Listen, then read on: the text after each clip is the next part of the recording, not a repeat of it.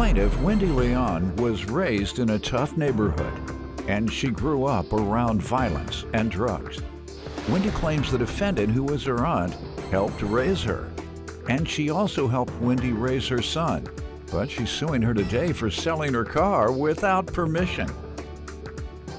Defendant Doris Leon says although Wendy was a little fast growing up, she was a good girl who finished school. Doris claims the car in question was a lemon, and she had no choice but to get rid of it because she couldn't keep up with the maintenance. Start with you. Okay, Your Honor, I want to say coming up as a young lady, I went through some tough time, and I had through to Chicago, coming up in, you know, the violence and drugs and everything, or whatever I've experienced. What section of Chicago? South Side. And I've experienced, you know, through the drugs and stuff and everything, seeing the Which things. part of the South Side, though? Southeast side, near like Chatham area, Okay. or, you know, further east. Because, yeah, So, people try and, you know, when they use the word South Side Chicago as a tough neighborhood, nah, it's not true. They got multi-million-dollar homes in, yeah. in the South Side. President Obama lived on the South Side. Yeah, Jesse Jackson lived on the South Side. I promise you, they don't live in the ghetto.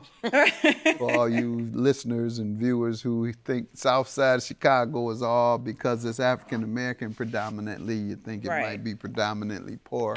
No, it's not. Large middle class. Yes. But you, unfortunately, lived in an area that was crime and probably drug-ridden as well? Yes, yes. Defendant Doris Leon is being sued by her niece, who claims Doris revealed a family secret to her father and broke her trust.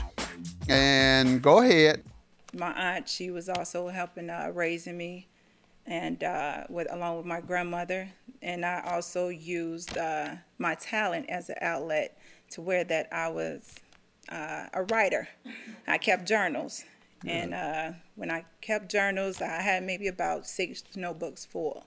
6 notebooks? 6 notebooks. From what age? Up until the age I was 19. Starting at what age?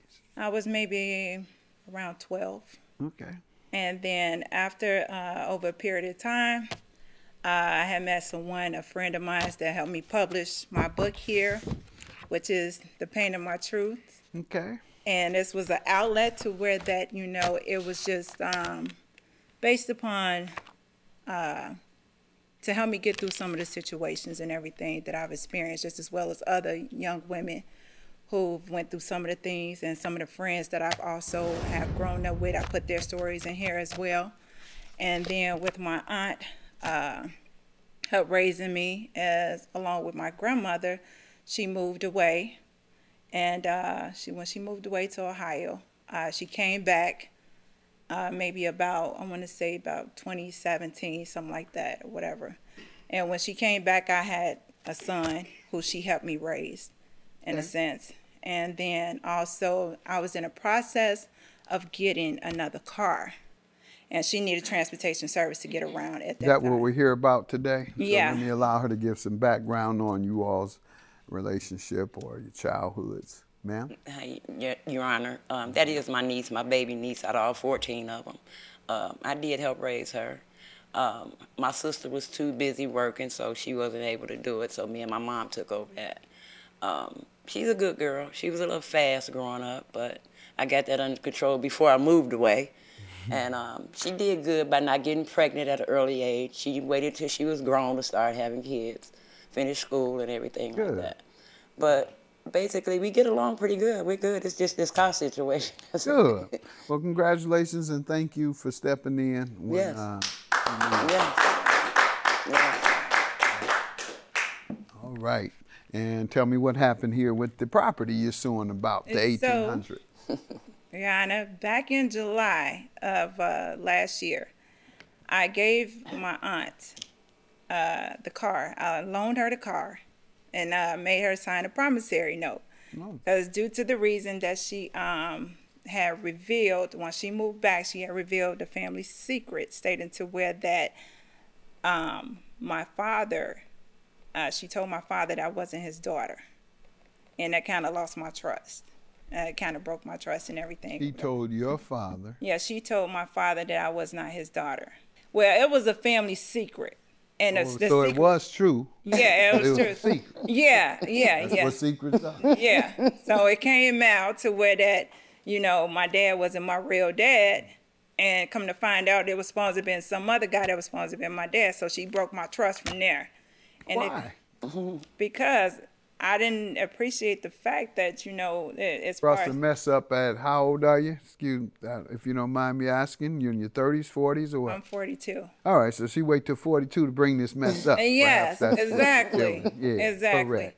And it was kind of hurtful and everything, you know, and it was hurtful towards my dad in a sense, you know. So then, therefore, once she broke my trust, I sit up here and I forgave her for it, you know, and, you know, we kind of got through things in a sense. But then again, when she needed transportation to get around throughout the city, I made her sign a promissory note. Defendant Doris Leon is being sued by her niece, who claims Doris revealed a family secret to her father and broke her trust. And what happened that caused you to sue her? I gave her the 2006 Ford Taurus.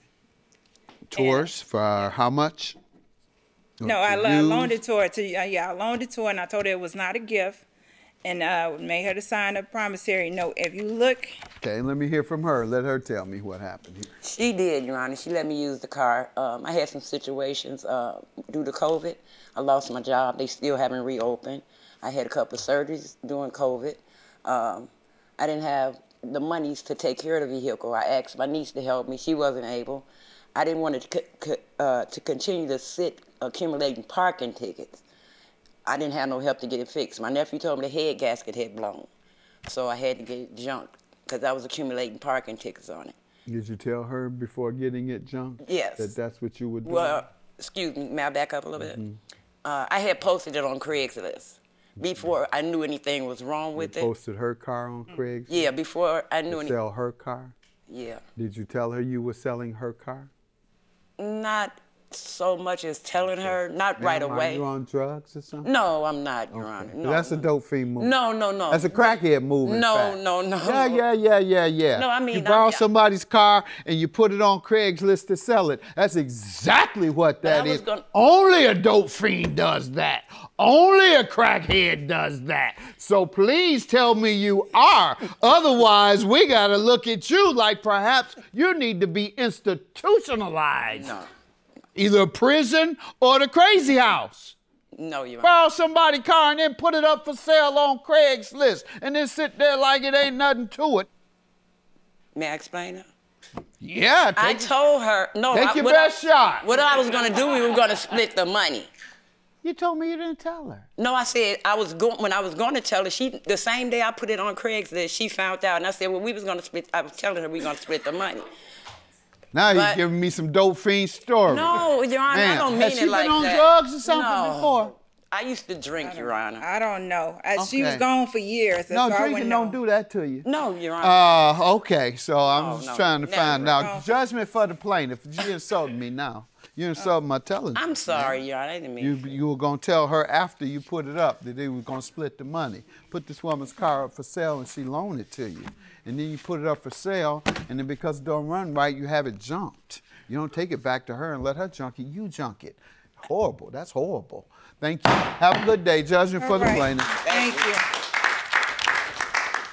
Seriously? I love you. You know I love you. I know, but you could have told me. That's not right. We're going to get past it like we have gotten past a whole lot of other things. You my baby niece. You know I love you. Can I get a hug? Really, Auntie? Never let me force you. I know, but still, that's it's not okay. right. We got past worse things than this. I let you get past. Okay, I let you get past worse things than this with me. Okay. I didn't bring you to court. But I had to bring you to court. Look what you didn't have to. Yeah. I could have. But look what you did. But look where we at now. And it shouldn't be like this. I love you. Yeah. I love the babies. Have a good day.